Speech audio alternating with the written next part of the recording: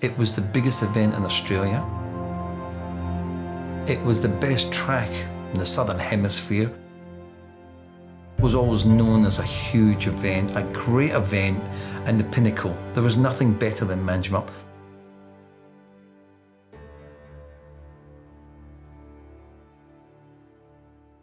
Well, the Manjimup 15,000 started in 1980, whereas a bunch of locals said, we'll put up $15,000 prize money and get all the big guys from around the world, the eastern states, come and have a great big event in Manjimup, 300 kilometres south of Perth. About 2004, the club ran into difficulties and then it stopped. 2006, 7 and 8, it was not on. It was there wasn't a problem. The problem was they had a lack of committee members, and it was in a stage. It was 2009 when we did our first 15,000.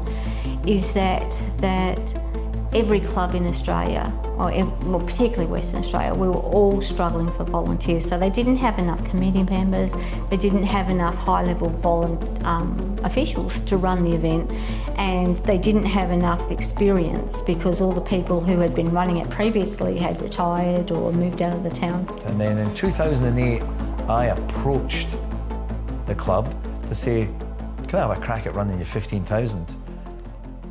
I had this meeting with Jeff Leask one day and he asked me what my goal was, and I said, I want to have the biggest and best race in Australia.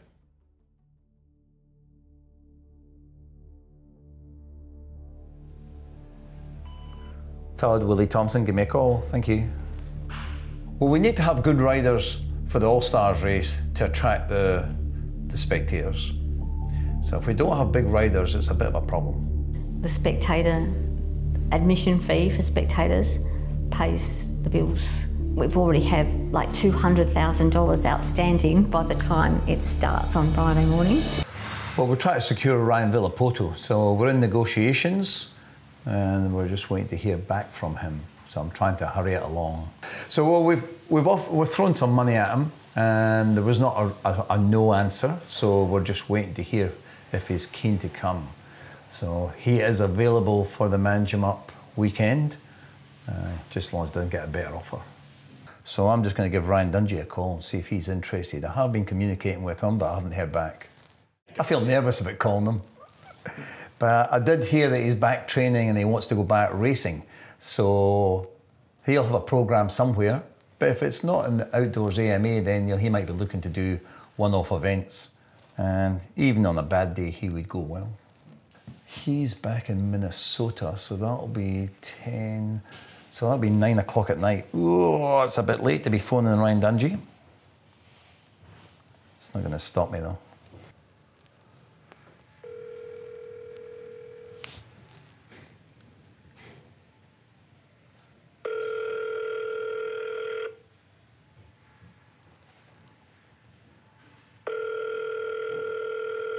Your call has been forwarded to an automated voice messaging system.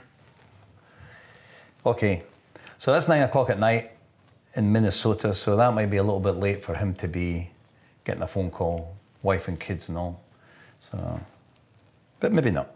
I've been doing these phone calls for years. You just learn to roll with it. And sometimes the ones you think I'll never get are the ones you do get. And the ones you are secured fall apart. So obviously, we've lost Luke Clout, broken leg, Webster, broken ankle, and they're the two main chargers for Manjimup, and they're both gone, so. Well, Chad Reed was on the cards, but Chad said he's not interested in coming this year because of COVID, but he'd be interested possibly next year. Townley is involved with Yamaha, and Yamaha are testing a new bike in Spain, so he's out. Jace McAlpine. Jace? Not bad, and yourself? So he just texts you, well I just rang him, he didn't answer. I was texting him yesterday, but okay, that's a bugger, Dungey's out. So is Villapoto in or out, you think? Yeah. Whoa, all right. Cole Seeley's a good name. All right. Well, look, you have a wee think about that. Reach out to Cole Seeley, and we'll push on from there. That was not a good conversation. So Dungy just texted Gypsy Tales and said his missus just had a baby, he'll give it a miss. Villapoto is not keen now. So we went to the next stage saying, well, money's a problem if we didn't offer him enough money. So, but you never know with these guys, because when they say they're not keen, it's not, I'm not coming. It's just, maybe they want more money. So, nah, that's a pity. So we'll still pin our hopes on Villapoto. But yeah, it's starting to get thin. He was keen.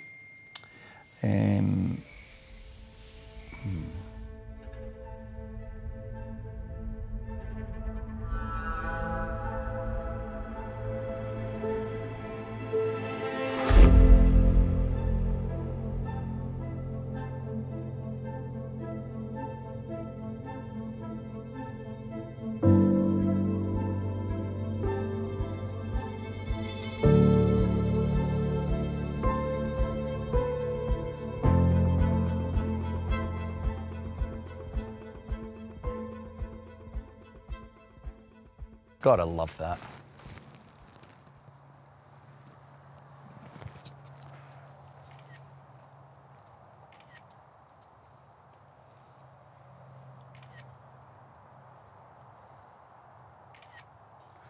Why would you not love that view?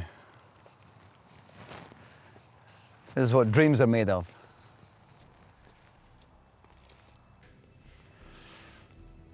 So the motocross event in the long weekend in June is the biggest event that Manjimup has.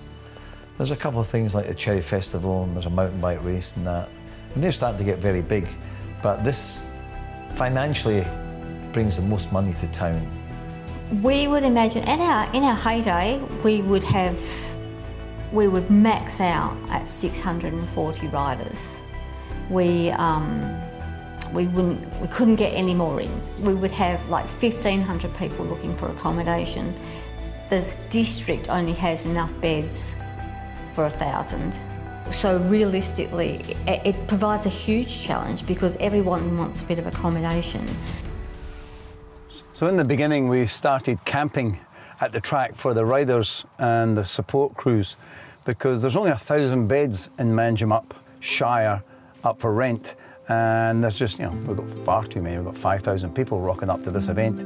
So that's when, we accommodate for, say, probably 1,000 people here for the camping. And the town takes care of a lot of people. There's overflow camping in town. There's also caravan parks and camping facilities in town, and they're at capacity.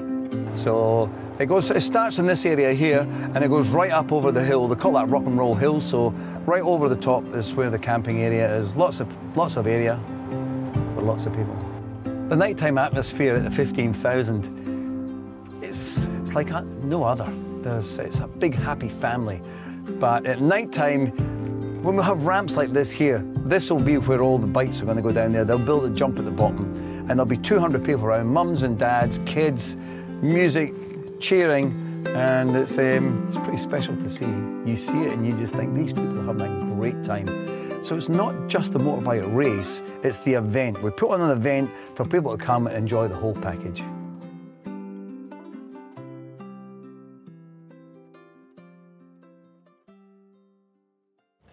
So when you replied, you need to reply all, so then that way I get it too, so I know what you're talking about. Because otherwise you just reply to her and then I don't know what you've said. Right, I never reply all. I don't know how to. I think it gives you an option.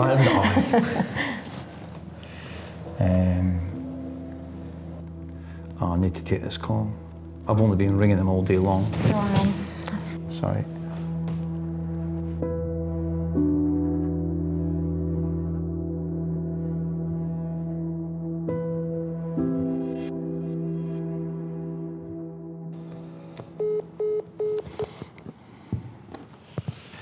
So it doesn't matter what we throw at them, they're not going to come because they've not got the gear. Oh, that really sucks. So what happened to Zach Osborne? Is he not an option anymore? No. So Zach said it's too late to organise anything. So Metcalf, Ferris, Moss and Tanti are the 4 Australian frontrunners. If we have Celia and one more, that's 6. 6 makes a good race. Yeah, Tanti.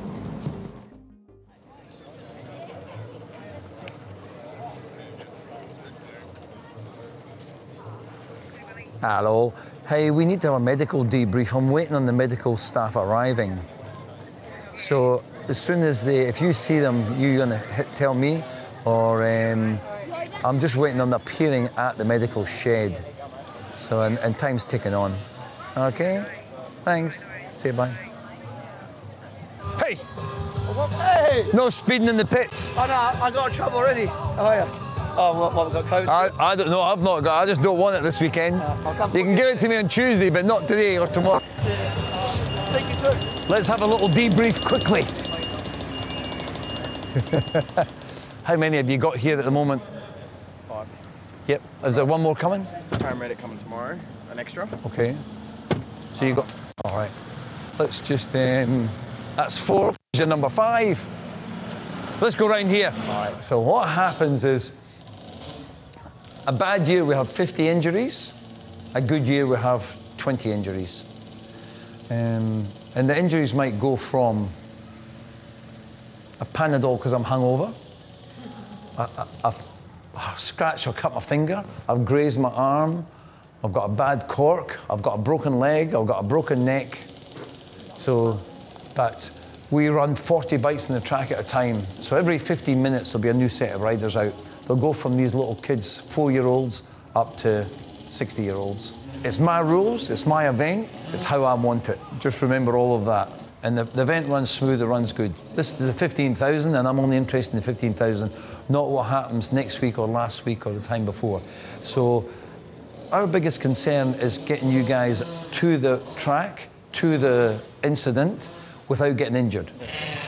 It is a dangerous sport. I don't think we've had a medic injured, but I've just got to keep going through this. Made this event possible. Yes, it's been a great year, and the sponsors keep coming forward, and rightly so. The biggest event in Australia.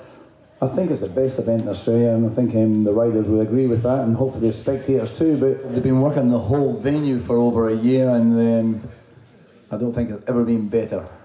Put your hands together. Willie Thomson, the man behind Dirt High Promotions. Thank you so much for coming on up. What do you love so much about this sport, Towns?